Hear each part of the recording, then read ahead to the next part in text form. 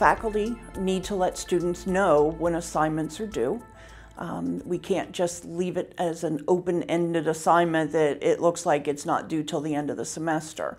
We need to be able to say, okay, you need to respond to this question by a certain amount of time, which gives the faculty member the opportunity to grade their work and get feedback straight to the student in a timely manner to let them know that, yes, you're doing great, or think about this in your next response.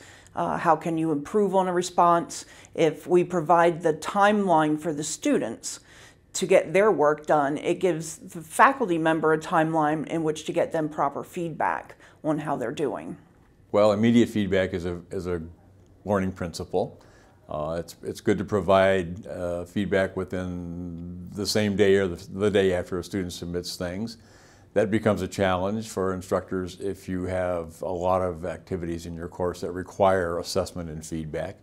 But if students are going to modify their future behavior, they have to understand what they have done wrong in the present. So that's why we always advocate for faculty to give frequent and immediate feedback. In an online environment, students find it very frustrating when they send an email or a message and they don't hear back from a professor for days or weeks. And so it's really important that they get that instant feedback, or as instant as possible, when they don't have the face-to-face possibility. I let my students know on the syllabus that I will get back to I will respond to their emails within 24 hours or their messages on Blackboard.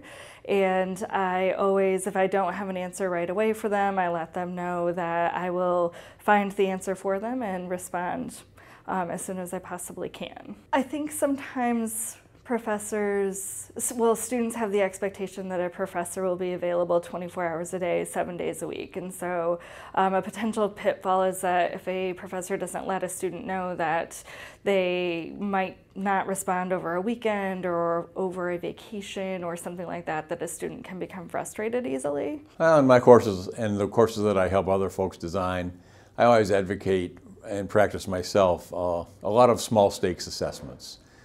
For example, in my course, I assess every discussion post, and I provide feedback on those that I find unacceptable, and I explain the reason why. And I have perhaps as many as 200 or 300 discussion posts that are required in a course that I teach, and so that's a lot of feedback. And once students, however, get through the initial couple of discussion forums and they've seen what kinds of mistakes they can make, they make them less and less frequent. So my job as the feedback provider gets easier as the course matures. I know that some instructors use an application which is like a clipboard which saves responses so that they can be reused. They're like reusable responses. Other people just simply write their responses in Microsoft Word and then copy and paste them as appropriate. But you have to have some way of making your job efficient. An instructor is going to burn out if they're spending hours and hours and hours in every course they teach providing feedback to students. I know for providing extensive feedback on important assignments is also important, but providing quick and dirty feedback on repetitive assignments can also be equally productive, as it shapes the student's behavior to be more and more what you want. Instructors are good at reminding students that it's important to keep up. And so instructional designers are good at reminding instructors that it's important to keep up. If you fall behind or take a few days off, the quantity of work that you face can be a little bit depressing. So logging on and replying rapidly to students is important. I also recommend that in important discussions where feedback needs to be provided right away for mistakes, you subscribe to the discussion forum so that almost your cell phone dings every time somebody puts a post in, and you can take a quick look at it and see if it needs any kind of a response.